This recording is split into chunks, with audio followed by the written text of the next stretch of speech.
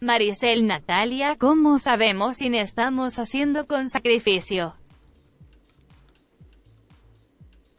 Porque duele. Duele.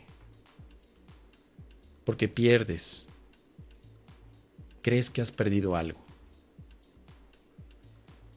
Con sacrificio es cuando estoy perdiendo o perdí mi tiempo contigo. Fue sacrificio.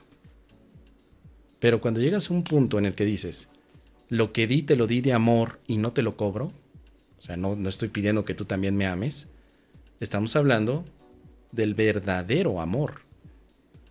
El sacrificio es una sensación de pérdida. Muy simple. ¿Sientes que perdiste algo? Tiempo, dinero, esfuerzo, saliva, o que perdiste piojos, entonces hubo sacrificio. Por eso yo decía, si voy a llevar a mi abuelita Gervasia a misa con el padrecito, ay, ese padrecito, hinche padrecito, perdón, padre. Mira, el padre Pedro, perdón, padrecito Pedro. Pues que cuando se pone a hablar de política, caro, o sea, cállese, porque usted apoya a AMLO. Y perdón, pero no, yo no lo apoyo. Entonces, bueno, no quiero ir a misa, porque si voy a misa, siento que voy a perder mi sagrado tiempo en una actividad que no me va a producir ningún beneficio.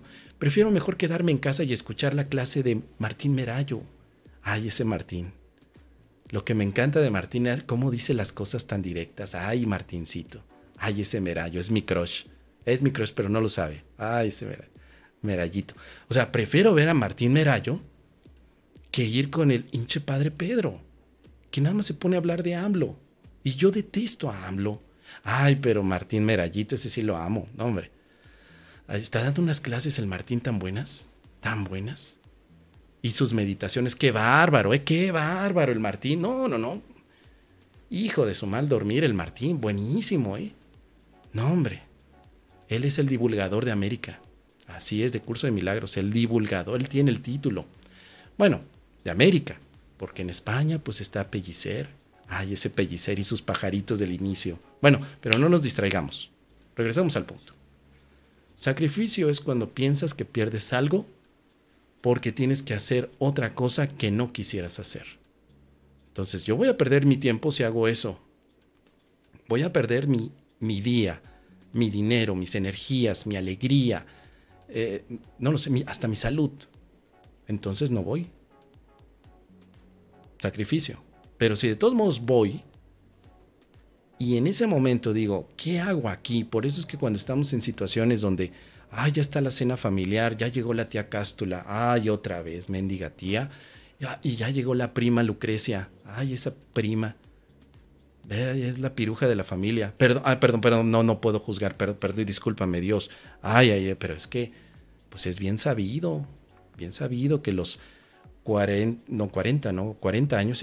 años de la prima Lucrecia y sus 6 hijos, cada uno tiene papá diferente, Digo, no quiero juzgar, pero le ha dado vuelo a la hilacha, a la chamaca.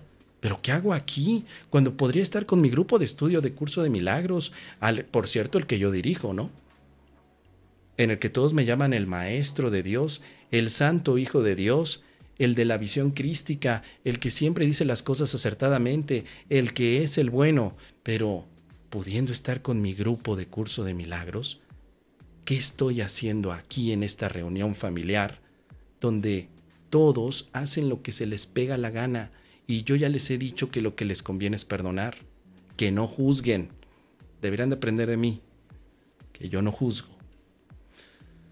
Estos ejemplos son sacrificio. Estás ahí sacrificado, porque sientes que pierdes, porque quieres sustituir el evento. Cada vez que hay un deseo de sustituir el evento, estás en un sacrificio. Todos los eventos que vivimos no son casualidades. Son lugares de práctica del perdón y es muy interesante que te puedas preparar ante ellos. Voy a ir a esa reunión donde está mi primita Lucrecia, mi tillita Cástula, mi sobrinillo el camilito, pero no voy a pelear ni voy a juzgarlos. Allí voy a ir a trabajar la expiación allí. Nada de que a Chuchita lo bolsearon, de que yo llego ahí, ay, pero ¿por qué ahora? ¿Será que mi vibración ya bajó? ¿Será que el otro día porque me comí los tacos de nenepil, mi vibración bajó? ¿Será que necesito regresar otra vez a la dieta caucásica o a la quena? ¿Cómo se llama esa? Bueno, ¿será que tengo que regresar a mi dieta antigua para que mi vibración suba y entonces todas las proyecciones de mi mente ahora sean más amorosas conmigo? No, no es necesario la explicación tan grande. Simplemente voy ahí únicamente para ser útil en representación de aquel que me envió. No tengo que preocuparme por lo que debo decir, porque aquel que me envió, que es el Espíritu Santo, me acompañará. No hay casualidad, es una invitación. Entonces, no al sacrificio, sí al amor. ¿Qué te parece, querida Maricel? Déjame tus comentarios.